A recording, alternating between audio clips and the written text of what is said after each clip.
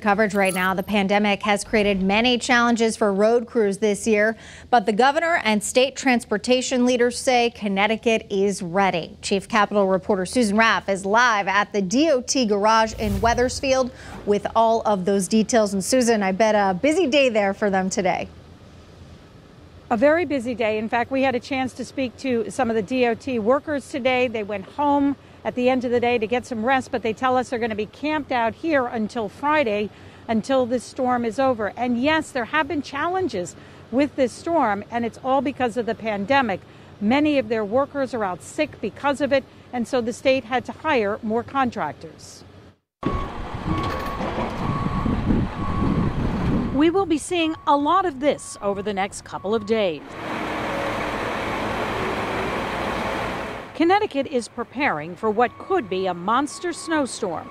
All of the state's 634 trucks are ready to roll. We've been watching this, and there's a number of times we look at storms and we say, is it really going to be that serious? And all the indicators right now are showing that this thing could drop anywhere from 12 to 18 inches on us, and it could be a heavy, steady snowfall that's coming at us. But making the job a little harder.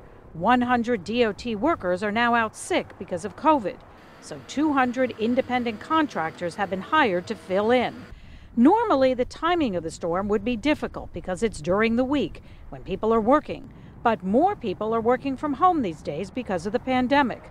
However, the governor says if you are one of those people who are still going to work, stay safe, stay home. To everybody that doesn't have to travel starting late Wednesday night when it starts snowing, don't.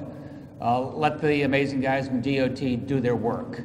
If you're on a road, you're on a hill, you spin out, you slow down, that can stop a snowplow, that can create traffic, that can take a guy off the battlefield when we need them working around the clock. We asked the governor if he felt that there would be any impact that could delay the delivery of some of the vaccines that have been coming to hospitals this week. He said he did not think that would happen, but he did express some concern that maybe it would make it harder for healthcare workers to get to the hospitals to get their vaccines. And coming up on Eyewitness News at 6, there could be a silver lining. New technology that's being used for the first time in this snowstorm, which could make it easier and hopefully better to clear the roads. We are live in Wethersfield. Susan Raff, Channel 3 Eyewitness News.